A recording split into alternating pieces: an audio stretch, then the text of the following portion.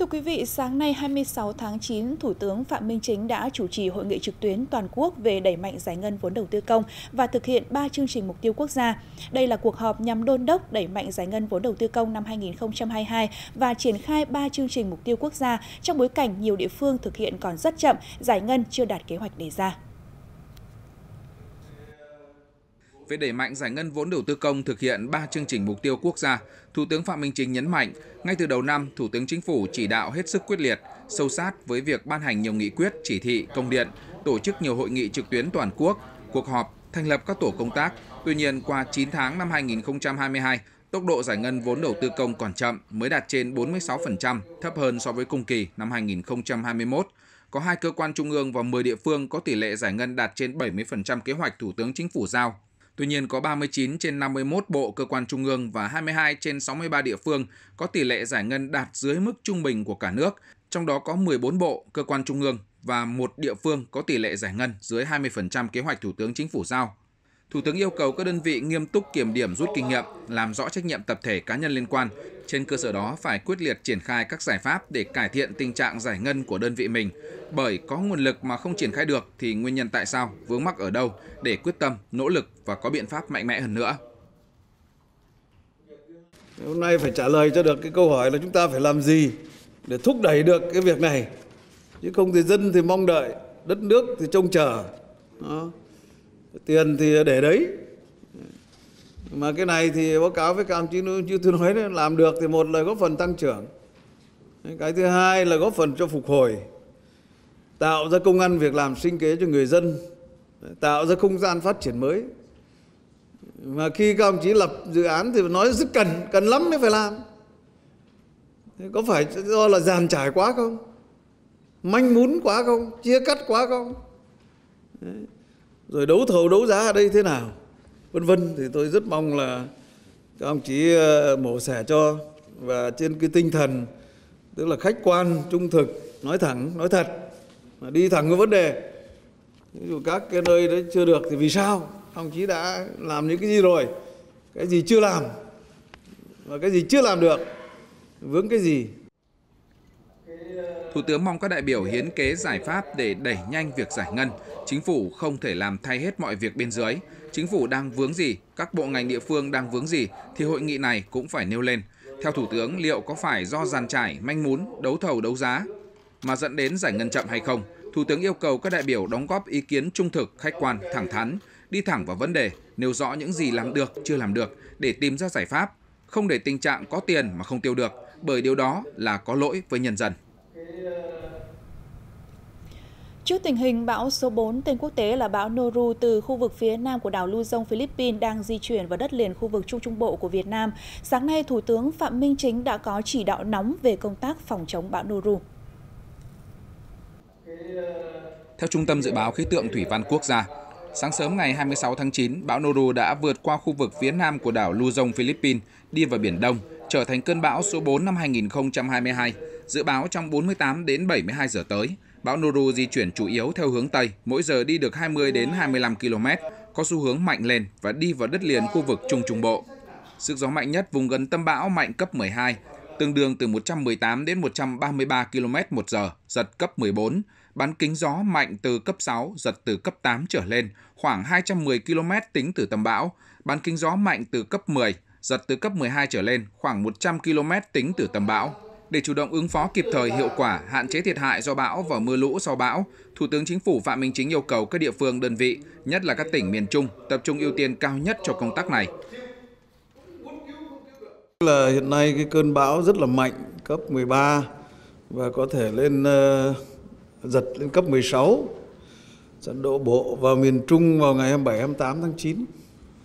Báo cáo với các ông chí là đây là cái cơn bão mà chúng ta nhớ lại vào năm 2006 thì cũng tương tự vào cái thời điểm hiện nay có một cơn bão, và lúc đó chúng ta thiệt hại rất nhiều người và của.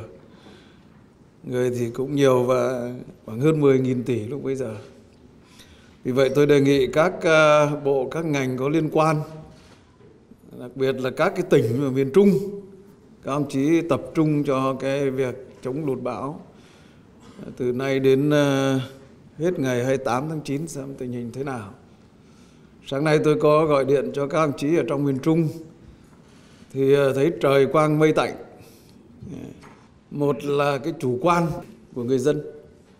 Thì bão đến nơi rồi mà sao trời vẫn quang mây tạnh, vẫn nắng, vẫn nóng. Đây là cái đặc điểm của những cái cơn bão lớn. Thủ tướng cũng yêu cầu các địa phương, cơ quan phải tuyên truyền, hướng dẫn nhân dân thực hiện nghiêm các biện pháp phòng chống bão, di dời người dân khỏi các khu vực nguy hiểm, có biện pháp bảo đảm an toàn tính mạng, tài sản của nhân dân. Thủ tướng khẳng định biến đổi khí hậu, thiên tai ngày càng cực đoan, do đó các cấp, các ngành, các địa phương phải có trách nhiệm tích cực phòng chống thiên tai, lụt bão, góp phần chung tay bảo vệ trái đất.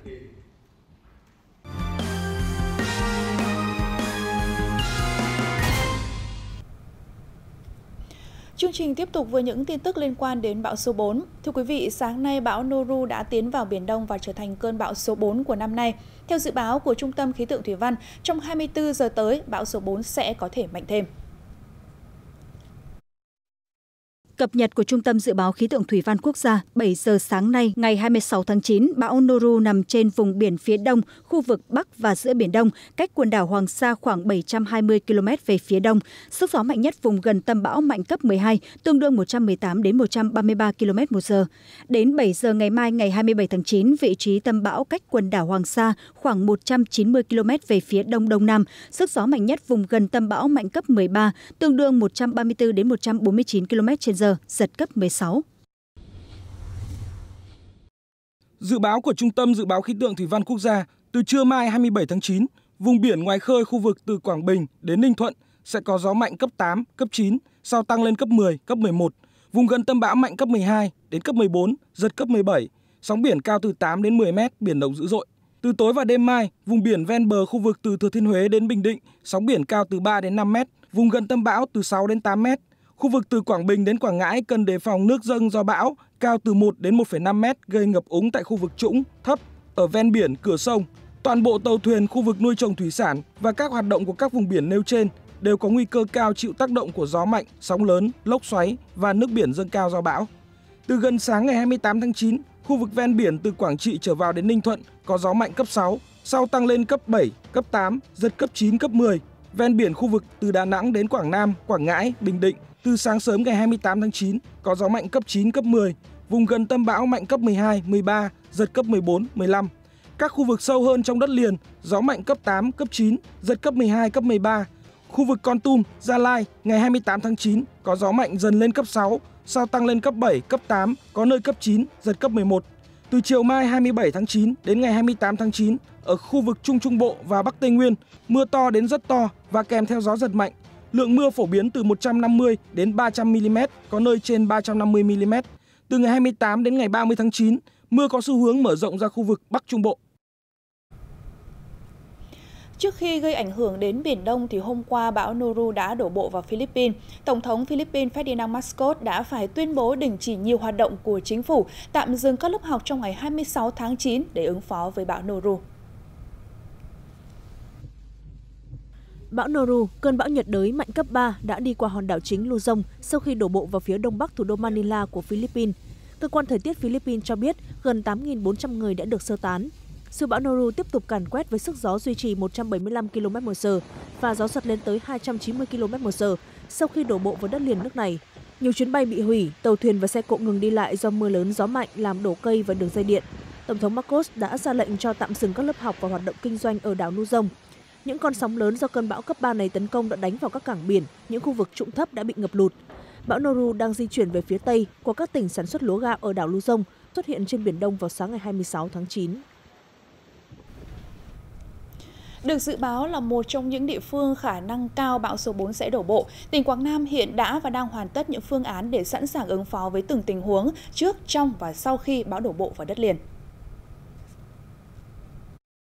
Là đơn vị đóng quân trên địa bàn tỉnh Quảng Nam và hoạt động ở vùng biển từ Quảng Trị đến Bình Định, cán bộ chiến sĩ của vùng cảnh sát biển 2 thường xuyên huấn luyện, diễn tập ứng phó với các tình huống xấu trên biển.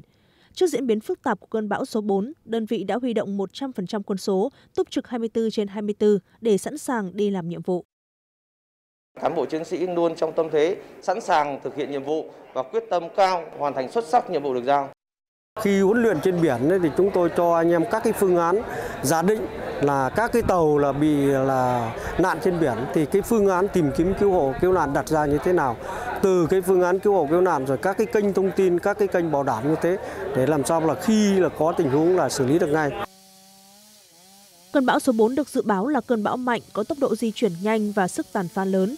Sau đó, bên cạnh xây dựng kịch bản ứng phó với từng cấp độ bão, tỉnh Quảng Nam còn chỉ đạo các địa phương sẵn sàng phương án di rời dân, hướng dẫn người dân chằng chống nhà cửa, cắt tỉa cây xanh, đặc biệt là vấn đề sạt lở gây chia cắt ở miền núi. Chỉ đạo các địa phương lên kế hoạch cho cái việc di dời dân vùng ven bão. Hiện nay về vấn đề mà các hồ thủy điện, các hồ thủy lợi thì sẽ có theo cái mực nước cụ thể, mặc dù hiện nay mực nước cũng rất là thấp. Tiếp theo nữa là cái vấn đề sạt lở của người dân trên cái địa bàn vùng núi cao thì cũng sẽ cảnh báo, và chúng tôi sẽ kiểm tra những cái địa phương mà khả năng chia cắt cao. Bão số 4 được đánh giá là cơn bão mạnh nhất trong vòng 20 năm trở lại đây, ảnh hưởng đến Trung Bộ. Do đó, tỉnh Quảng Nam hiện đã và đang tiếp tục rà soát, sẵn sàng lực lượng vật tư, phương tiện để ứng cứu, khắc phục khi có sự cố. Đặc biệt sẽ xử lý nghiêm nếu các tổ chức cá nhân không chấp hành các quy định. Tính đến 16 giờ ngày 25 tháng 9, Bình Định có 100 tàu nằm trong vùng nguy hiểm, trong đó có 55 tàu đã nhận thông báo, còn lại 45 tàu tiếp tục thông báo. Các tàu đang di chuyển khỏi vùng nguy hiểm. Trước diễn biến phức tạp của bão số 4, tỉnh Bình Định đã rà soát triển khai công tác ứng phó bão số 4 theo phương châm 4 tại chỗ với tinh thần khẩn trương quyết liệt nhất, kích hoạt phương án ứng phó với cấp độ rủi ro thiên tai cấp 4. Tỉnh Bình Định đã kịp thời thông báo cho chủ các tàu thuyền chủ động phòng tránh, thoát ra khỏi vùng nguy hiểm, tổ chức kiểm tra hướng dẫn neo đậu tàu thuyền tại bến bảo đảm an toàn cháy nổ, an ninh trật tự xã hội. Tỉnh Bình Định cũng triển khai lệnh cấm biển từ 6 giờ ngày 26 tháng 9 cho đến khi có thông báo cuối cùng về cơn bão số 4. Đến sáng nay 26 tháng 9, tỉnh Quảng Ngãi hoàn tất công tác phòng chống bão số 4. Tất cả tàu thuyền về neo trú tìm nơi tránh bão an toàn. Tỉnh Quảng Ngãi cũng đã triển khai nhiều phương án di rời dân vùng nguy hiểm trong tình huống khẩn cấp. Nhận tin kêu gọi tàu thuyền vào bờ tránh bão số 4 của các cơ quan chức năng, tàu cá cùng ngư dân tỉnh Quảng Ngãi đồng loạt vào bờ trú tránh. Theo thống kê của Biên phòng tỉnh Quảng Ngãi có hơn 5.600 tàu thuyền với gần 35.000 ngư dân. Đến sáng ngày 26 tháng 9, 5.300 tàu với 30.000 ngư dân vào bờ neo đậu. Số tàu thuyền hoạt động trên biển là 300 tàu với gần 5.000 ngư dân được biên phòng và các cơ quan chức năng hỗ trợ tìm nơi tránh trú an toàn. Nhận định bão số 4 là cơn bão mạnh, tốc độ di chuyển nhanh, chính quyền địa phương các huyện ven biển tỉnh Quảng Ngãi triển khai ngay các biện pháp ứng phó theo phương châm 4 tại chỗ, đồng thời đẩy mạnh vận động tuyên truyền cho người dân sẵn sàng di rời trong tình huống khẩn cấp. Tỉnh Quảng Ngãi cũng đã lên phương án sẵn sàng di rời khoảng 1.000 hộ dân nằm trong vùng nguy hiểm của sóng biển, triều cường và các hộ dân có nhà cửa không bảo đảm an toàn đến các điểm ở tạm để trú tránh bão. Đồng thời di rời một số hộ dân nằm trong vùng ngập lụt do mưa lũ tại các vùng trũng ven sông. Đến trưa ngày 26 tháng 9, các công tác chuẩn bị ứng phó với bão số 4 tại Quảng Ngãi đã cơ bản hoàn tất. Còn tại Đà Nẵng, trước tình hình cơn bão số 4 đang tiến vào Biển Đông với cấp độ mạnh, chính quyền, các lực lượng chức năng và nhân dân địa phương đã khẩn trương thực hiện các biện pháp ứng phó cao nhất trước khi bão đổ bộ. Dọc âu thuyền Thọ Quang, quận Sơn Trà, Bộ Chỉ huy Bộ đội Biên phòng thành phố Đà Nẵng dùng 2 cano chuyên dụng chia làm 2 mũi đi tuyên truyền, yêu cầu các chủ tàu bán dầu về nơi neo đậu, giăng néo để bảo đảm tàu thuyền an toàn. Thì bây giờ là anh em trên tàu đang chuẩn bị lấy dây để buộc trên cầu này, rồi đem dây vô bờ này để buộc cho nó chắc này. Mình tài sản của mình thì mình phải lo rồi, bây giờ mới đem dây đem đồ vô lo cột trước khi bão vô chứ. Hiện nay các tàu dầu đã về vị trí quy định, các tàu cá đã được hướng dẫn tuyên truyền và neo kẹp với nhau đảm bảo an toàn. Các tàu ngoài biển vào trú tránh tại âu thuyền số lượng rất là lớn, cho nên đơn vị duy trì lực lượng phương tiện liên tục để hướng dẫn, tuyên truyền và nhắc nhở ngư dân vào neo đậu tại các vị trí quy định, chằng chống an toàn cho người và phương tiện. Đến thời điểm này, Bộ đội Biên phòng thành phố Đà Nẵng đã kiểm đếm được tổng cộng hơn 1.200 tàu cá vào neo đậu tại cảng cá. Hiện đang giữ liên lạc với 83 tàu cá với gần 500 lao động đang hoạt động ngoài biển, chủ yếu là khu vực Bắc Biển Đông, Hoàng Sa với 61 phương tiện. Toàn bộ chủ tàu cá đã nhận được thông tin về hướng di chuyển, cường độ bão để chủ động di chuyển tránh trú bão. Cùng với đó, công tác tuyên truyền 100% tổ dân phố gấp rút thực hiện các hoạt động chằng chống nhà cửa đã được các địa phương phổ biến tại buổi họp khẩn nhằm bảo đảm an toàn cho người dân trước, trong và sau bão. Hôm nay đã họp toàn bộ các khu dân cư, tổ dân phố và các lực lượng đã chỉ đạo phân công lực lượng từng ngành, từng cán bộ công chức, từng dân quân rồi từng công an xuống khu vực để hỗ trợ và thông báo cho người dân và hỗ trợ chằng chống nhà cửa. Đến nay, tại thành phố Đà Nẵng, mọi công tác sẵn sàng ứng phó bão đã cơ bản được thực hiện tại tất cả các địa phương trên địa bàn nhằm bảo đảm an toàn cao nhất cho tính mạng và tài sản của người dân. Trước diễn biến phức tạp của bão Noru, Bộ Y tế đã ban hành công điện gửi Sở Y tế các tỉnh, thành phố ven biển từ Quảng Ninh đến Bình Thuận, các đơn vị trực thuộc Bộ Y tế và khu vực Bắc Bộ và Trung Bộ. Bộ Y tế yêu cầu Sở Y tế các tỉnh, thành phố ven biển từ Quảng Ninh, Bình Thuận, các đơn vị trực thuộc Bộ Y tế khu vực Bắc Bộ và Trung Bộ tổ chức trực chuyên môn, trực cấp cứu 24/24, sẵn sàng thu dung cấp cứu cho nạn nhân do mưa bão gây ra, không để gián đoạn công tác cấp cứu, điều trị cho người dân. Bộ cũng đề nghị các địa phương chỉ đạo các cơ sở y tế thuộc quyền chuẩn bị lực lượng, phương tiện cơ động, sẵn sàng ứng cứu cho tuyến dưới khi có yêu cầu, đảm bảo cung ứng đủ thuốc chữa bệnh thiết yếu cho nhân dân, kịp thời bổ sung lượng dự trữ thuốc, hóa chất, vật tư dự trữ phòng chống thiên tai và tìm kiếm cứu nạn.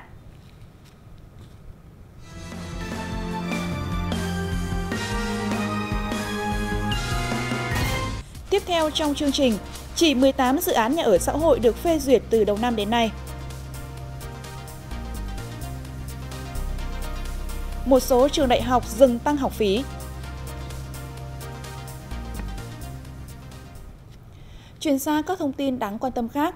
Thưa quý vị, thời gian qua mặc dù nhận được sự quan tâm đặc biệt nhưng công tác phát triển nhà ở xã hội vẫn diễn ra chậm, không đạt mục tiêu đề ra. Từ đầu năm đến nay, cả nước chỉ có 18 dự án nhà ở xã hội được triển khai đầu tư xây dựng. Theo nhiều chuyên gia, chủ đầu tư các dự án nhà ở xã hội gặp nhiều vướng mắc như chưa được vay ưu đãi nhà ở xã hội với lãi suất 4,8%. Sự thiếu hụt nguồn vốn đầu tư cũng là một trong những nguyên nhân dẫn đến sự chậm trễ của các dự án này. Bên cạnh đó, cơ quan nhà nước có thẩm quyền không dám phê duyệt quy hoạch chi tiết tỷ lệ 1/500 của dự án nhà ở xã hội do lo ngại tăng dân số cục bộ, không phù hợp với quy hoạch phân khu tỷ lệ 1/2000 đã được phê duyệt. Chỉ trong 3 ngày qua, liên tiếp các thông tin về điều chỉnh lãi suất huy động được nhiều ngân hàng công bố ngay sau quyết định tăng một loạt lãi suất điều hành của Ngân hàng Nhà nước. Theo biểu lãi suất ngân hàng mới nhất, lãi suất huy động cao nhất trong hệ thống đang là 8,8% một năm tại Ngân hàng Thương mại Cổ phần An Bình với khoản gửi kỳ hạn 13 tháng. Tiếp đó là 7,85% một năm tại Ngân hàng Sibank áp dụng cho chứng chỉ tiền gửi dài hạn bằng Việt Nam đồng với mệnh giá tối thiểu từ 100 triệu đồng kỳ hạn 36 tháng và 7,7% một năm cho kỳ hạn 24 tháng. Trong khi đó, các ngân hàng thuộc nhóm Big 4 gồm Ngân hàng BIDV, Ngân hàng Vietcombank, Ngân hàng Vietinbank và Agribank vẫn chưa có động thái mới. Hiện mức lãi suất cao nhất được các ngân hàng này niêm yết từ 5,6 đến 5,8% một năm với tiền gửi online và 5,6% một năm với tiền gửi tại quầy. Ủy ban Nhân dân thành phố Hồ Chí Minh vừa có báo cáo gửi Bộ Công Thương về tình hình cung ứng xăng dầu trên địa bàn thành phố. Ủy ban Nhân dân thành phố Hồ Chí Minh cho biết tính đến ngày 15 tháng 9 trên địa bàn có 550 cửa hàng bán lẻ xăng dầu, 15 doanh nghiệp đầu mối kinh doanh xuất nhập khẩu xăng dầu, 60 thương nhân phân phối, 1 thương nhân làm tổng đại lý, 29 đại lý bán lẻ. Thành phố Hồ Chí Minh có 2 trên 550 cửa hàng xăng dầu đang tạm ngưng kinh doanh để sửa chữa. Báo cáo cũng cho biết thời gian qua có tình trạng một số cửa hàng kinh doanh xăng dầu tạm hết mặt hàng xăng dầu. Qua kiểm tra nắm bắt tình hình, phản ánh từ các đơn vị kinh doanh xăng dầu, một số doanh nghiệp đầu mối, thương nhân cung cấp xăng dầu chưa bảo đảm được việc cung cấp đủ số lượng xăng dầu hoặc cung cấp thiếu hụt ở một số thời điểm, dẫn đến tình trạng một số cửa hàng xăng dầu thiếu hàng cục bộ, chưa đáp ứng đầy đủ yêu cầu của khách hàng. Để bảo đảm duy trì ổn định nguồn cung xăng dầu cho thị trường nói chung và thành phố Hồ Chí Minh nói riêng, Ủy ban Nhân dân thành phố Hồ Chí Minh kiến nghị Bộ Công Thương có giải pháp điều chỉnh công tác điều hành giá theo hướng kịp thời, linh hoạt theo đúng chu kỳ, kể cả ngày thứ Bảy, Chủ nhật và ngày lễ, Tết để hạn chế tác động đến cung cầu thị trường. Thành phố Hồ Chí Minh cũng kiến nghị cho phép ghi nhận các khoản chi phí phụ phí xăng dầu trong nước vào cơ cấu giá bán lẻ nhằm phản ánh đúng chi phí thực tế và bảo đảm tính đúng tính đủ giá cơ sở hiện hành. Ngoài ra, Ủy ban Nhân dân thành phố Hồ Chí Minh kiến nghị cơ quan có thẩm quyền nghiên cứu tỷ lệ và cho phép doanh nghiệp được điều chỉnh linh động đột xuất khi giá biến động vượt ngưỡng để bảo đảm sức chịu đựng của doanh nghiệp, qua đó hỗ trợ doanh nghiệp đủ bù đắp chi phí kinh doanh và bảo đảm hài hòa lợi ích giữa các bên.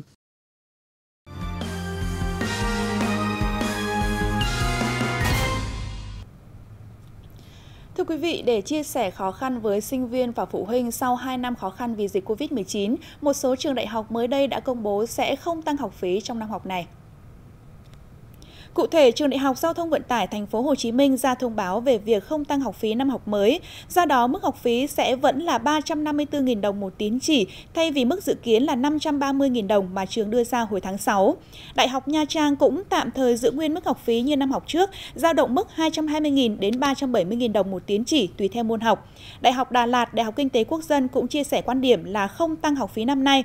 Theo các nhà trường, mức thu nhập bình quân của gia đình sinh viên sụt giảm sau 2 năm đại dịch Covid-19. Vì vậy, quyết định không tăng học phí là cách nhà trường thực hiện trách nhiệm xã hội và chia sẻ khó khăn với người học. Thưa quý vị, đến thời điểm này, học sinh cả nước đã bước sang tuần học thứ tư sau khai giảng và đã có 7 địa phương quyết định miễn học phí. 2 thành phố công bố số tiền hỗ trợ học sinh năm học này. 7 địa phương gồm có Cần Thơ, Đà Nẵng, Bắc Kạn, Hải Phòng, Bà Rịa Vũng Tàu, Quảng Ninh và Cà Mau. 2 địa phương sẽ hỗ trợ học phí cho học sinh trích tiền từ ngân sách là Hà Nội và Thành phố Hồ Chí Minh. Trong đó, Hà Nội hỗ trợ 50%, còn Thành phố Hồ Chí Minh sẽ không tăng học phí trong năm học này và trích hơn 1.000 tỷ đồng từ ngân sách thành phố để bù vào. Tối qua, một vụ cháy lớn xảy ra tại 4 ngôi nhà ở phường Vĩnh Hưng, quận Hoàng Mai, Hà Nội. Các đơn vị chức năng đã điều động 5 xe chữa cháy cùng khoảng 30 chiến sĩ phòng cháy chữa cháy đến hiện trường dập lửa.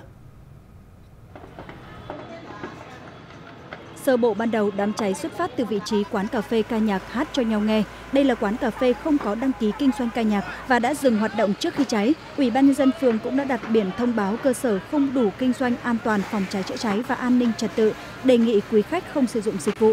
Cơ sở do ông Sương Bình sinh năm 1963 ở tại tổ 18 phường Vĩnh Hưng, Hoàng Mai làm chủ. Theo lời khai ban đầu từ chủ cơ sở, do ông tự hàn cát sửa chữa cửa sắt ra vào, làm bắn vẩy hàn ra vật dụng trang trí, biển quảng cáo nên gây ra cháy và lan sang 3 kiosk bên cạnh. Ngay sau khi nhận được tin cháy, Công an quận Hoàng Mai đã phối hợp với Công an quận Hai Bà Trưng lập tức xuống hiện trường cùng lực lượng cơ sở chữa cháy và cứu nạn. Đến khoảng 20 giờ 30 đám cháy đã được khống chế và 20 giờ 45 đám cháy được dập tắt hoàn toàn. Diện tích đám cháy khoảng 150 m², đám cháy không gây thiệt hại về người, về tài sản đang thống kê làm rõ.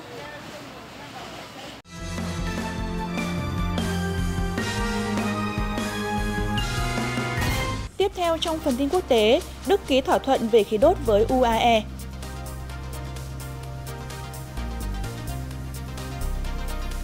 Ngoại trưởng Anh công du châu Á.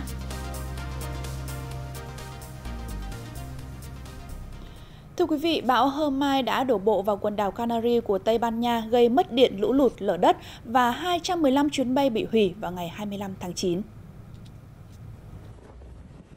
Khi đổ bộ vào chiều ngày 24 tháng 9, bão Hermine đã mang theo mưa lớn với lượng mưa cao kỷ lục trong tháng 9 ở 6 khu vực khác nhau của quần đảo Canary, Tây Ban Nha.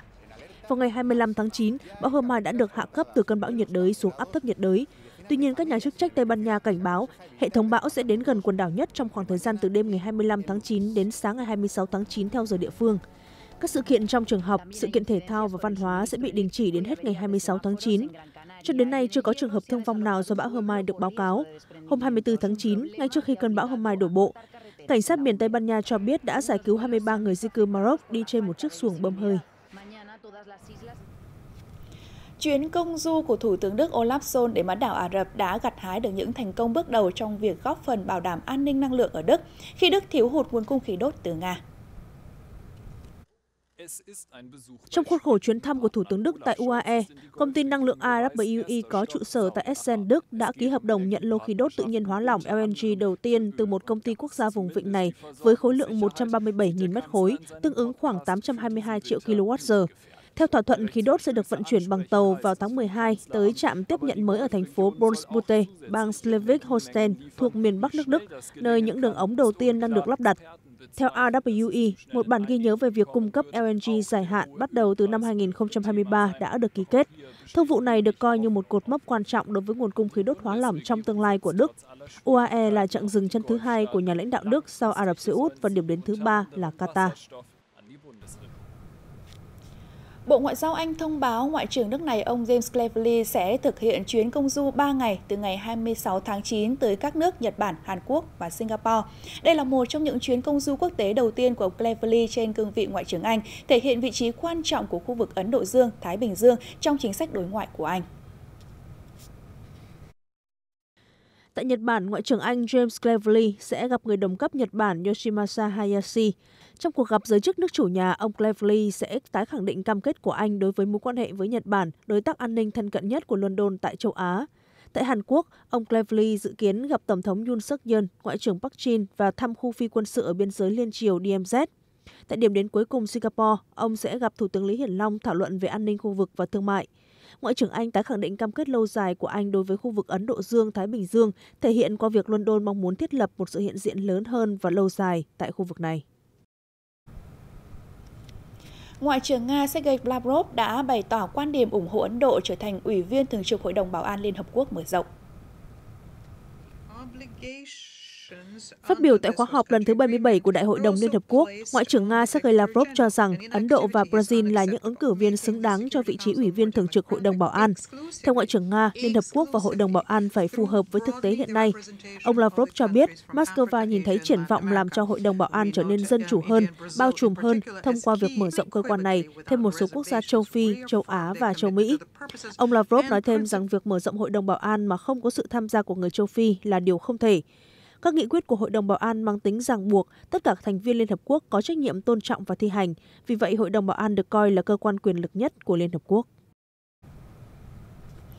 Thông tin vừa rồi đã kết thúc chương trình Thời sự trưa của Truyền hình Nhân dân. Cảm ơn quý vị đã quan tâm theo dõi. Kính chào tạm biệt và hẹn gặp lại.